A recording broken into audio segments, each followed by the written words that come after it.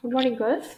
In this, we are going to see about the basics of graph data structure. So, first we'll see what is graph. A graph is a non-linear data structure. Already we have seen trees where it is used for storing non-linear data. Uh, if you see linear data structure, stacks, queues, and um, arrays, these are all the linear linked list. These are all linear data structures where you can store the data in a sequential manner. Whereas here in tree you can store in nodes where they are not in an order. Only while you are traversing you come across the order. And in graph also, say for example, this is the graph, an example of a graph. Now here, this is the node and this is the edge. Okay, so an example for a graph is, you can take this as a graph. It looks similar to a tree. A tree can be a graph, but a graph cannot be a tree. The reverse is not possible. Why? In a graph, so for example, this is a node, this has more parents, more than one parent. So for example, this is a parent. If you take this as a B as a node, then parent can be considered as a and C also can be considered as a parent, and D also can consider as the edges which are connected to that. So these are all said to be a parent, which means B has more than one parent, which is not possible in a tree. Suppose if you take this as a tree, actually this is a graph, but if you consider this as a tree, this is the parent and it has two children. Whereas the reverse is not possible. A don't have more than one parent. So if you take this as a parent, it has two children. So whereas C is having only one parent and B is also having only one parent. Whereas if you take this, B has more than one parent. It is connected with A, it is connected with C, it is connected with A. So all these things can be considered as a parent. So if you take this, you cannot say which is a parent and which is a child. So the concept of parent and child is not here in the graph, but it looks similar to a tree.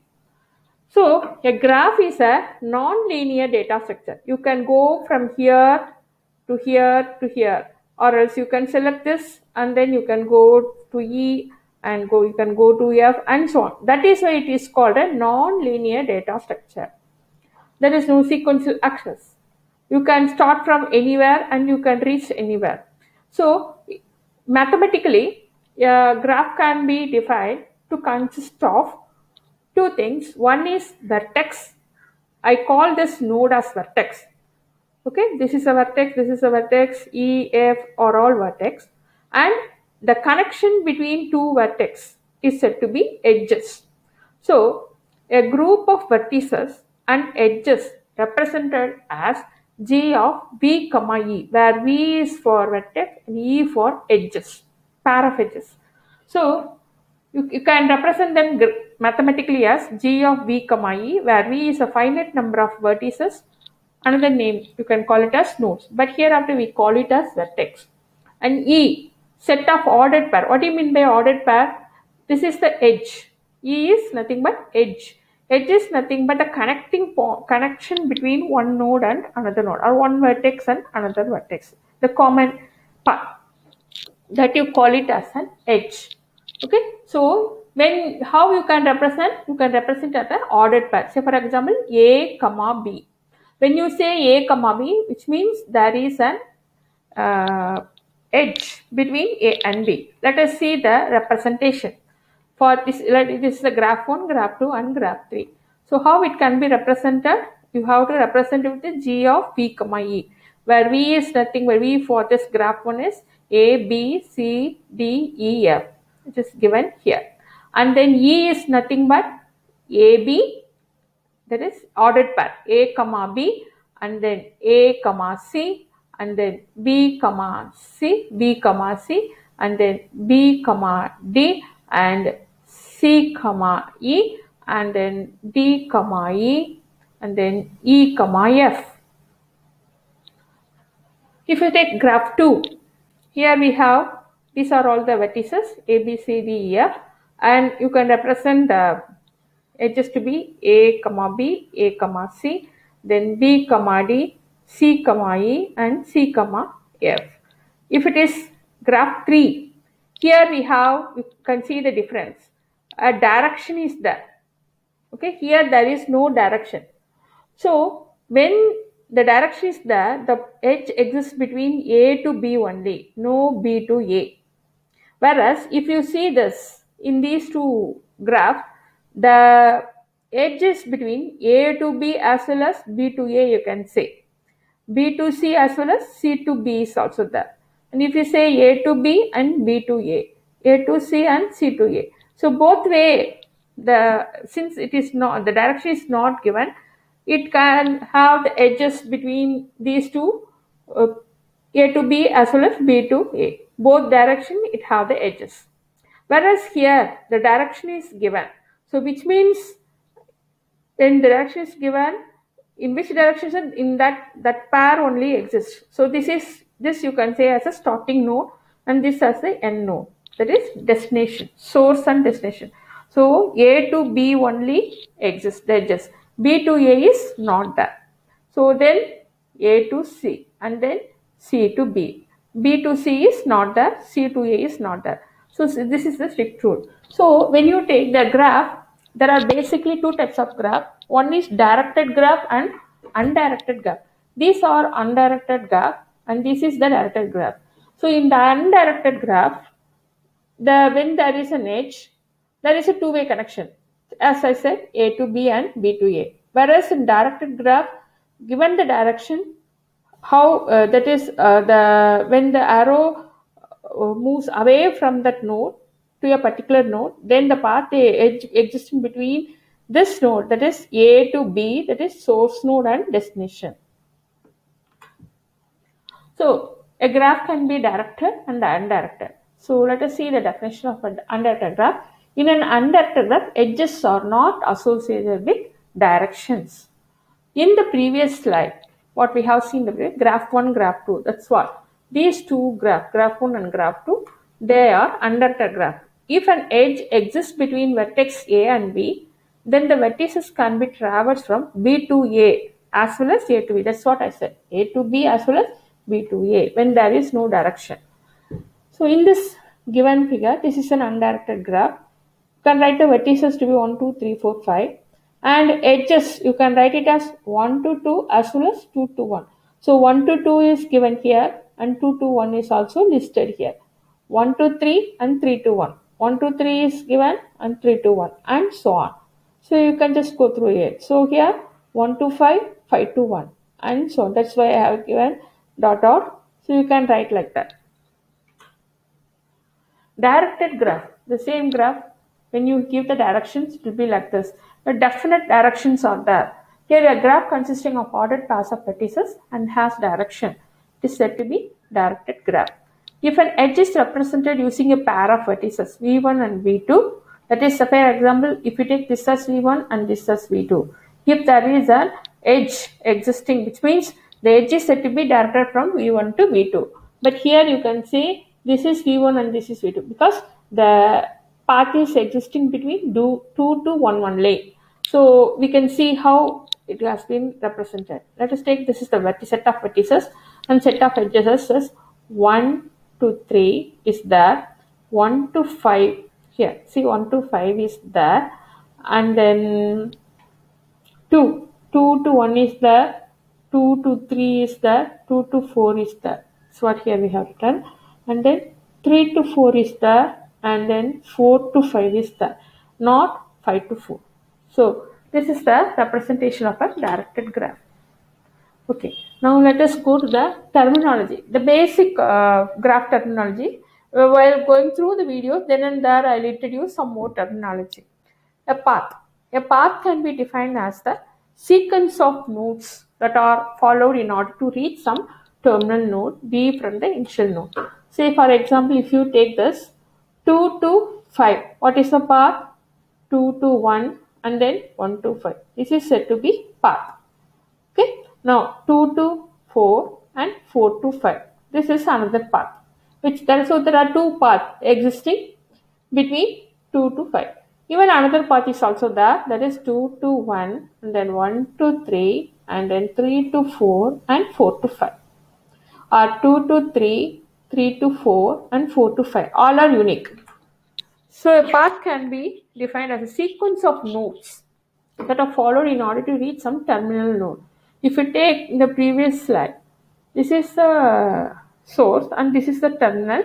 So in this way, different ways you can reach, provided there is a direction. And so then only you can say path exists. In a directed graph, closed path. A path will be called as closed path if the initial node is same as the terminal node. If both initial node and terminal nodes are same, then you can say it as a closed path. We will see that later as an example. I think this we can see. Yes, this is a closed path. So for example, if you take A to C, C to B, no, this is not a closed path because A to B is there is no B to A. We'll see that example later.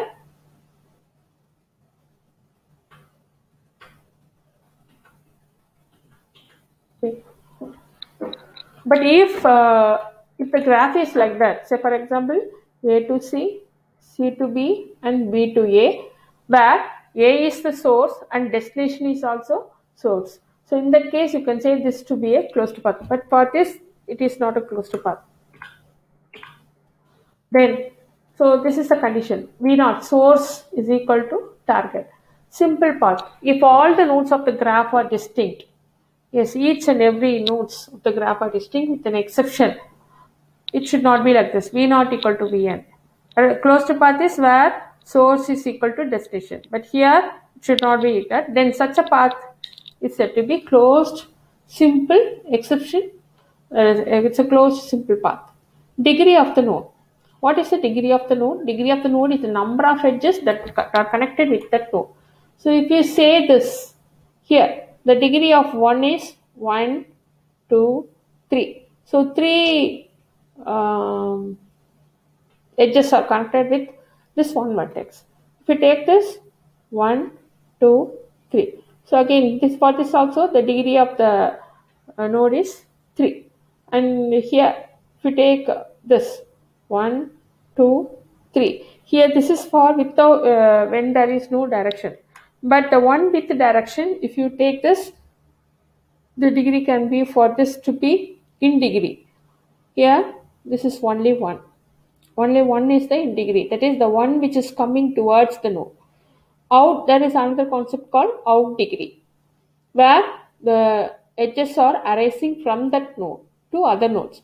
So in this case, in degree is 1, out degree is 1, it is going outwards, and here another one. So 2. For this one, in degree is 1 and out degree is 2.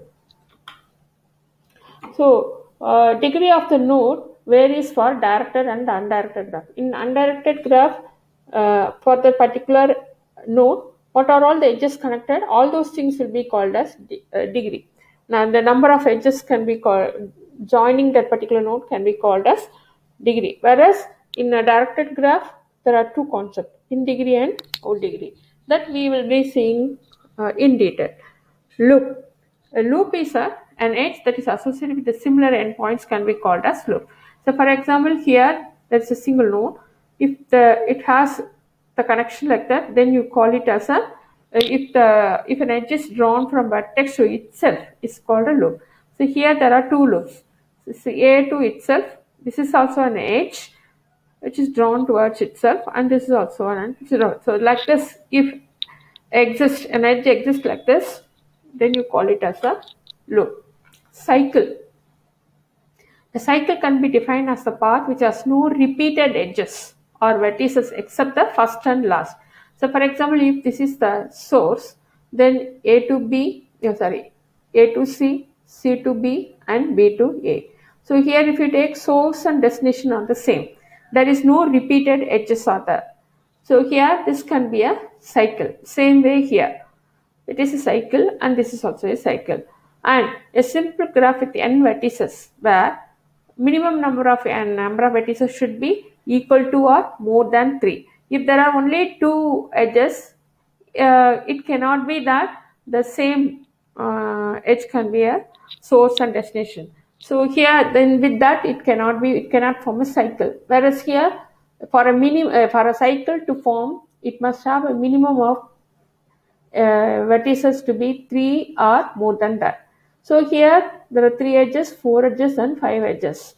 If the degree of each vertex in the graph is 2, so in that case also it can be called as a cycle graph. If you take for A, the degree is number of edges joining in that vertices is 2. So, and if you take B, minimum is 2. Here also 2. So if you take this for P, there are 2 edges connected with that vertex, which means the degree of P is 2. So if the degree of each vertex in the graph is 2, then you can call it as a cycle graph. So here also if you see I has 2 edges connected with that, which means the degree of I is 2. So and so on. So take a look at the following graph. Graph 1 has 3 vertices. This 3 vertices, the 3 edges, which is forming a cycle AB, BC and CA, and so on. Some way you can explain the other things also.